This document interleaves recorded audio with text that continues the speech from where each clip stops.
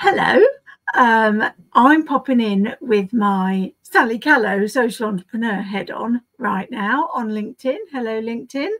As you all know, I run two social enterprises, both of which work for the benefit of the ME CFS community in the UK and internationally. Now, Severe ME Day is in August. It's on the 8th of August. And as I've said on other social media platforms, although I raise awareness of Severe ME, Severe ME Day is an incredibly emotive day for those with severe ME and their loved ones, because of the desperate nature of that end of the spectrum. And I've always been respectful of that. And I kind of felt like I was intruding a little bit. However, things are so dire right now for people with severe ME. I'm going to do my utmost to improve the lives of those that are impacted by severe ME. So this year marks the start. It's the first annual Bed for Severe ME campaign. Now, this campaign involves 5 different components, and I've only really been public about 2 of them so far. I'm finding it very difficult to find the balancing act between what people need to know now so that they can get prepared for it, buy badges, get posters sorted and get staff excited, and what needs to be private and exciting on the day. So that's why I've been kind of keeping everything quiet. So first things first, you can buy your, I haven't got it on because you can't see it this far away, Bed for Severe ME badge. See, if I'm wearing it, it just looks blurry in this lighting. And I wanted you all to see how awesome it was. So these badges have been available via mefoggydog.org for the past week. I'm very pleased to say that they've been selling like hotcakes, and I've just put in another order. So 50% of the profit, sorry, no, get this right.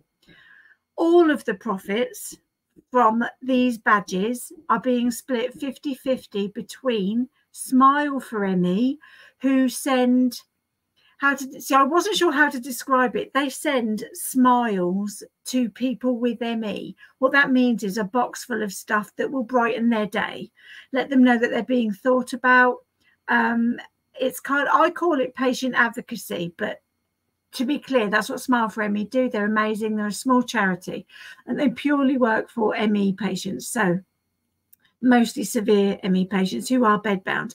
And the thought of a box to cheer them up, to me, that's what I want to support. So yeah, 50% goes to Smile for ME, 50% goes to Cure ME, ME/CFS Biobank for biomedical research into the disease.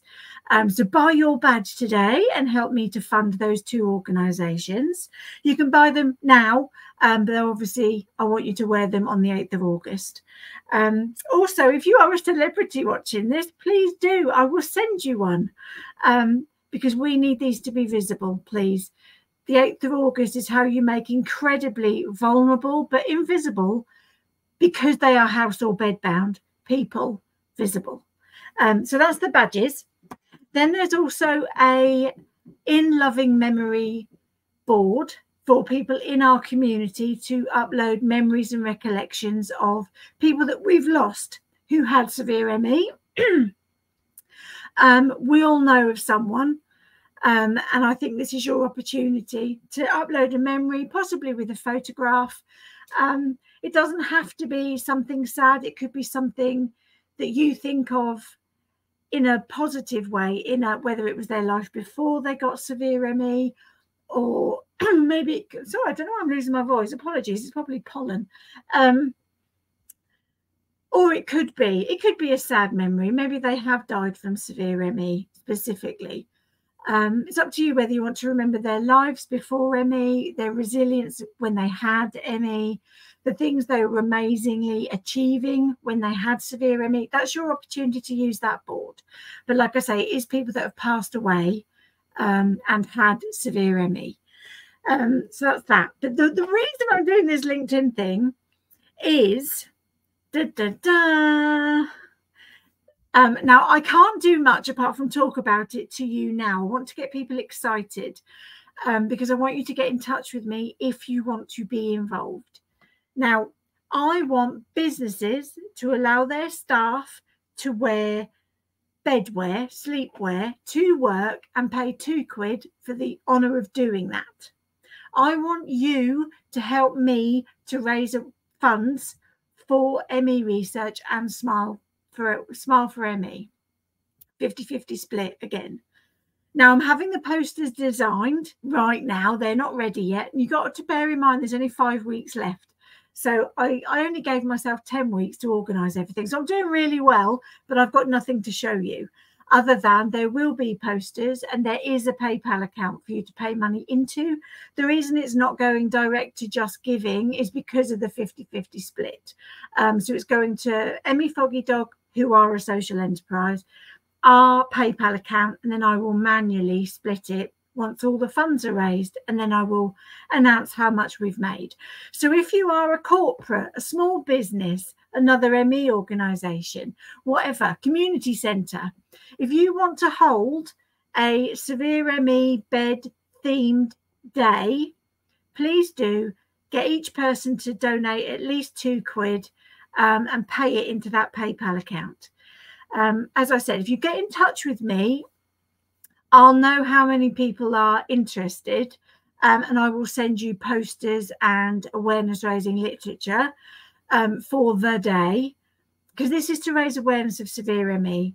Unfortunately, because ME is a spectrum, and because some people with mild ME are able to be in employment, there is this false belief that those people represent all people with ME. They don't. I don't represent all people with ME because I'm on the mild end of the spectrum. Somebody with severe ME would not be able to sit upright and talk for this amount of time or work. So this is to raise awareness of that end of the spectrum, and why I should explain why it's called bed, because severe patients are mostly housebound or bedbound. And they spend an awful lot of time on their beds. Their bed becomes their world. It's a sanctuary. It's far, far more than a piece of furniture. It's where I'll call them patients so that you know that it's a medical thing, but most people with severe ME live in their beds. It's where they eat, drink, socialise in terms of with very close family, loved ones, or where they might socialise online if they've got enough energy to be online. Bed is their world. So that's why I felt pyjamas, sleepwear, the name of the whole 5-component campaign is bed, to raise awareness of that. There are people that are bedbound for years, if not decades. And this whole campaign is for those people and their loved ones. So if anyone that is part of a corporate, I would be so grateful if you could get in touch and help me to be a thing in your workplace on the 8th of August. Like I say, the posters are being created and I will send you everything you need in time for the 8th of August. But yeah, so I haven't got a target, but I just want to raise as much money as possible and raise awareness of ME. Also, separate to the bed campaign, because it's a collaborative day with both of my social enterprises, Stripey Lightbulb are going to be doing an educational event on the 8th of August, specifically about severe ME. So please do keep your eyes peeled for that. Sign up to either ME Foggy Dogs newsletters or Stripey Lightbulbs, and you will get all the information about everything that we're doing, both organisations, because it's just me. I run both.